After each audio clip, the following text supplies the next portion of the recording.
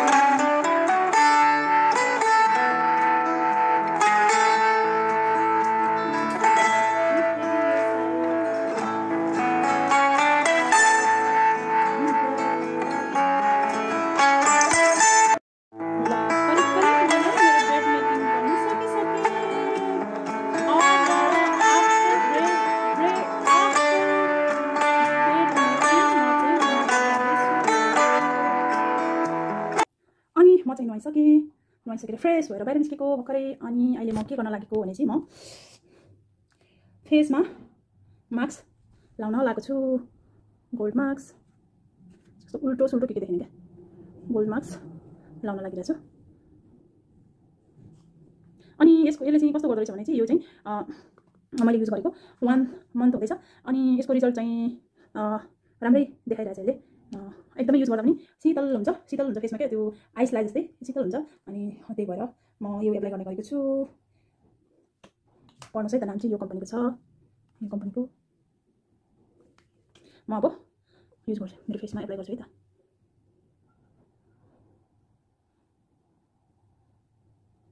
यसलाई slowly apply गर्छु।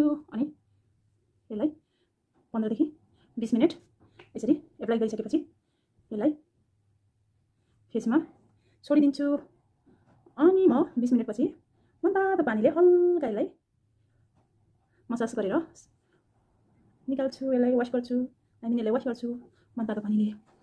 एकदमै मेरो स्किन चाहिँ पहिला म एकदमै केटा मान्छे जस्तो क्या, स्किनलाई केयर नै नगर्ने। अनि विथआउट मेकअप नै हिँड्दिने क्या, संसार पुगेर आउने गर्थेँ। तर मेरो चाहिँ अचानक बिचमा के भयो भने त्यस्तै गरे पनि राम्रै थियो। तर पछि मलाई कस्तो भइदियो भने यो चाया पोता आइदियो क्या अचानक मेरो फेसमा। अनि त्यसपछि चाहिँ अब नहुने रहेछ। बोइजलाई जसरी हिँड्ने पनि अब अलिकति सुहाउँछ नै होइन। लेडिजको लागि चाहिँ यो दागहरू भयो भने त्यति राम्रो नहुने रहेछ क्या। त्यही भएर अलिकति फेसलाई केयरिङ गर्न थालेको छु अहिले। अनि हल्का मेकअप पनि गर्न थालेको छु। पहिला त अब वास्तै गर्दिनँ थिएँ, मेकअप चाहिँ किनेर लिएर राखेर स्टोर गर्ने, तर त्यसको डेट गइसक्ने युज नै गरेको हुन्न थिएँ। त्यही भएर अहिले यसलाई म सबै मेकअपका सामानहरूलाई युजमा ल्याउने अनि प्लस फेरि सके बित्तिकै किन्ने अनि फेरि युज गर्ने गरेको छु। ल म यसलाई वास गर्ने टाइममा आउँछु है त।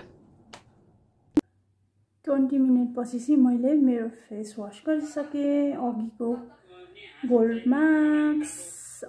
अब म यो क्रिम लाउँदैछु, मेरो daily skin care 7-in-1।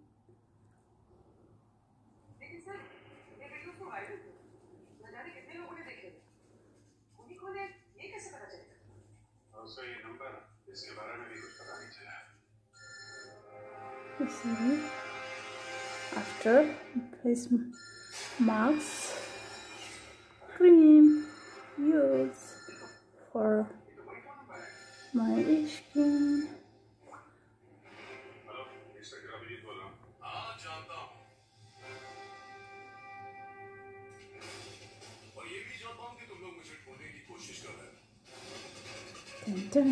Ready फेरि आउँछु। यसपछि के हुन्छ लगाइसकेपछि यो क्लियर हो कुन फिल्म हेर्नु भएको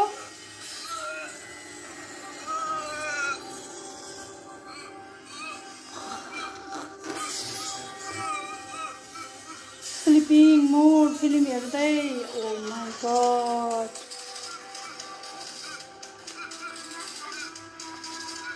लेमन पानी खानुहुन्छ हँ खाने ल म बनाएर ल्याउँछु है त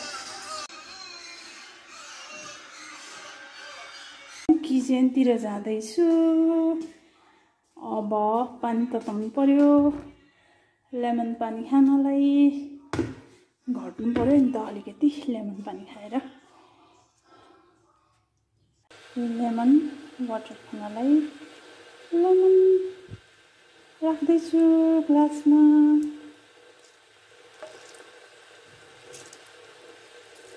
अलिकति लेमन पानी खाँदाखेरि चाहिँ फ्रेस पनि हुन्छ क्या हुन त यहाँको टाइम दिउँसोको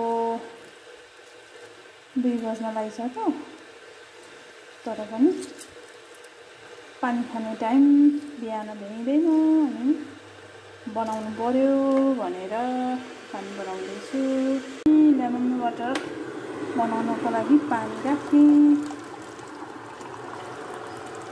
यसमा हल्का चिसो पानी पनि मिसाउँछु अनि म पानी दिन जान्छु है त वाटर सलवा अँध्यारो छ क्या यो सिटिङ रुमको चाहिँ बत्ती नहालेको त्यसैले सो वाटर ल लेमन वाटर खानु यहाँ छ है खानु ल अनि म चाहिँ यो डिएक्सनको च्याउको कफी खान्छु यो कफीले चाहिँ मलाई धेरै राम्रो गरेको छ सो यो कफी खान्छु म दिनमा 2 टाइम्स अनि म अब यसमा राख्छु ग्लासमा राखिसकेँ अब म यसमा पानी लाउँछु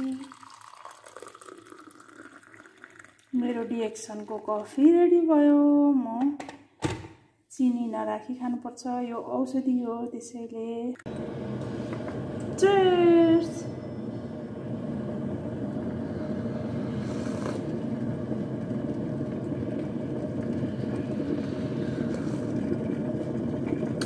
धेरै बाक्लो भएछ क्या अब पानी ताक्यो अनि म यो पानीलाई थर्मसमा लाउँछु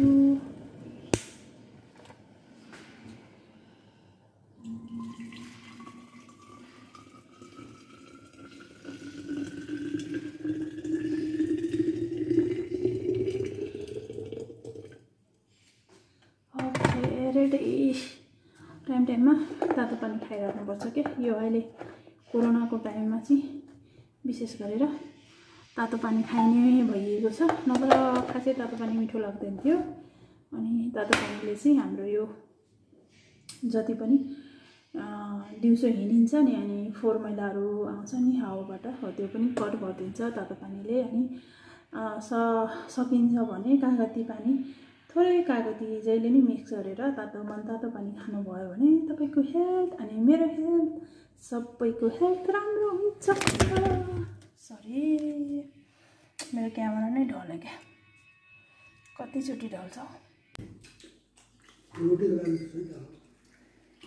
रोटी स्पेशल एभ्री नाइट रोटी मुखबाङ हाम्रो नेपालीमा यो कस्तो खराब है हेर देख्नुभयो त्यो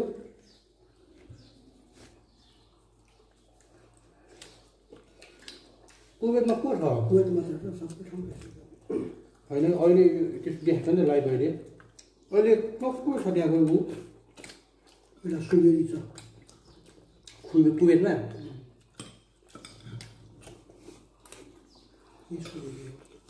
मजा लाइन लाउँछ लास्टमा टाइम सक्यो भनेर पठाइदिन्छ अरे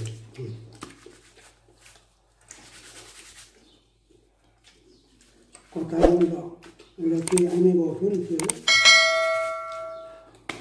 पछि पठाइदियो त्यता किन सहरमा थियो आइमै किन आए त्यस्तै घोटाला गऱ्यो जनताको सही काम गरेन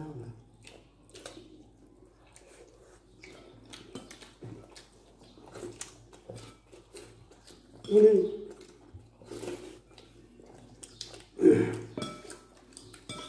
के अरे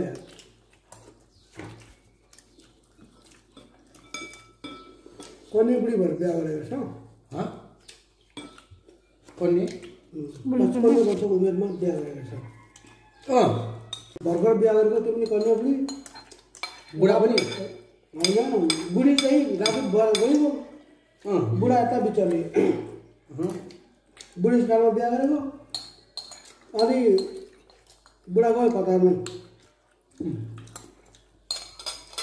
राजदूत जस्तो मान्छे पब्लिकसँग हिँडेर फोटो खिच्दै त्यो बालुवाघारीतिर लडी बडी खेल्दै फोटो खिचेको फेसबुकमा आउँदैछ अन्त एक्सन लियो नि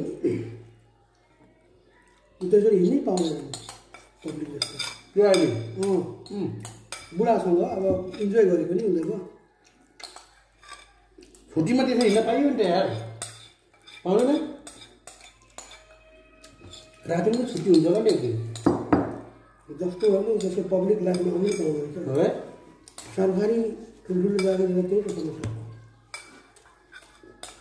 लोटी खाएर म त नहुने हो अब त्यस्तो त त्यसो बन्द नि उनीहरूको व्यक्तिगत लाभ हुन्छ खानु स्ट्यान्डर्ड ठाउँमा जानु पाउँछ अब त होटलमा जानु त्यहाँ स्विमिङ पुलहरू होला त्यहाँ जेसुकै गर्नु छैन तर पब्लिकको अगाडि आउनु भएन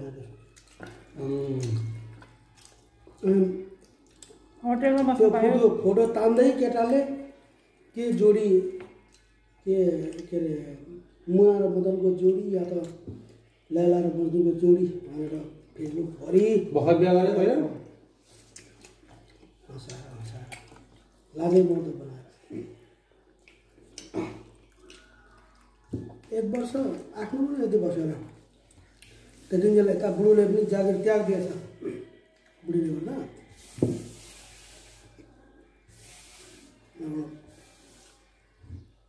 भर्खर बिहा गर्ने बित्तिकै बिहा गरेको 2 महिना 3 महिनामा राम्रो भएर गएको रहेछ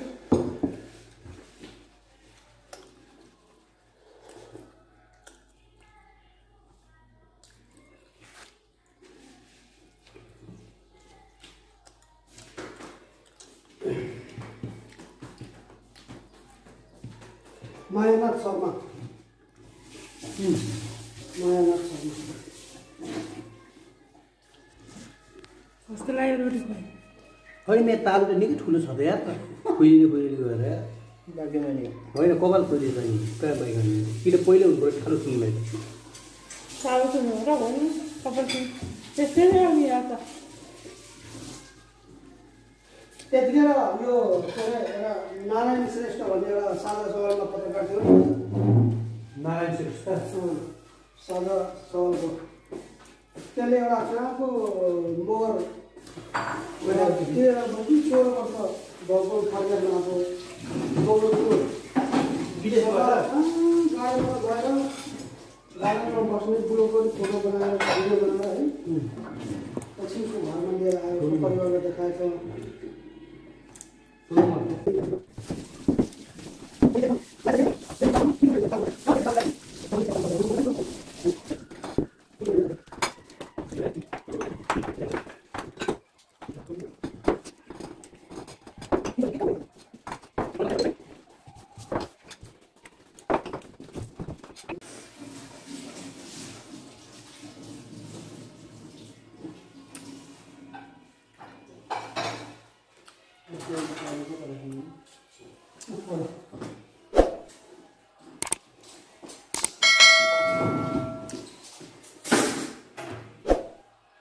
अनि यहाँ चाहिँ बेलुकाको 7:30 भइसकेको छ र पनि उज्यालै छ यस्तो छ यहाँ चाहिँ वेदर साँझको टाइममा रमाइलो भइरहेछ अनि यो हाम्रो यो मान्छे हिँड्ने प्यासेज चाहिँ हाम्रो घर अगाडि बनेको छ अहिले त्यही धुलोहरू पनि यता हाम्रो बाल्कुनीमा आउँछ टाइम टाइममा।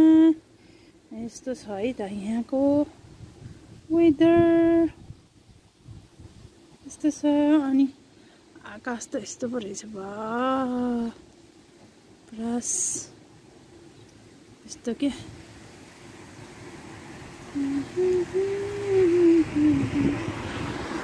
टक्क घुमाउँदैछु है म।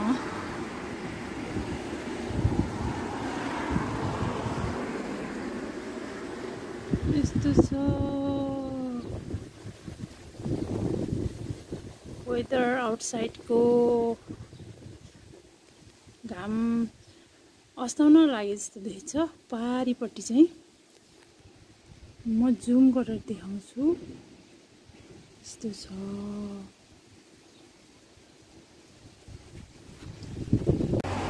अनि हामीहरू चाहिँ खाना खाइसक्यौँ। खाना भनौँ, खानाको साटो चाहिँ हामीले आज सुक्खा रोटी खाएको। अनि सुक्खा रोटी अनि दाल खाएको। सुक्खा रोटी र दाल हामीले यसरी सुक्खा रोटी खान थालेको झन्डै 1 महिना हुन आँटिसक्यो। अनि भात खाए जस्तो चाहिँ नहुने, बानी नपरेसम्म। तर अहिले चाहिँ म पनि बानी परिसकेँ। अनि त्यही भएर म पनि सुक्खा रोटी खाने गरेको छु। पहिला त म खान्न थिएँ। सुक्खा रोटी खाएँ भने पाक्यो, घरमा सुक्खा रोटी पाकेको छ भन्ने थाहा पायो भने मैले चाउचाउ मेरो लागि रेडी भइसक्थ्यो, छुट्टै बनाइहाल्थेँ मैले। अहिले त्यो बानी कम गरेको छु, अलिकति मेरो वेट बढेको कारणले। अनि यस्तै छ गाइज। अनि आजलाई मेरो हाफ डेको चाहिँ सबै कुराहरू मैले क्लिक गरिसकेको छु, क्यामेरामा कैद गरिसकेको छु। यहाँको 12:30 बजीदेखि। अनि अहिले हामी नाइटको खाना खाइसक्यौँ। अनि आजलाई यति नै। अनि नेक्स्ट ब्लगमा भेट्नेछु। त्यतिन्जेलसम्मको लागि by by for now, by. अनि प्लिज मेरो च्यानललाई सब्सक्राइब गर्न चाहिँ नभुल्नु होला। Thank you.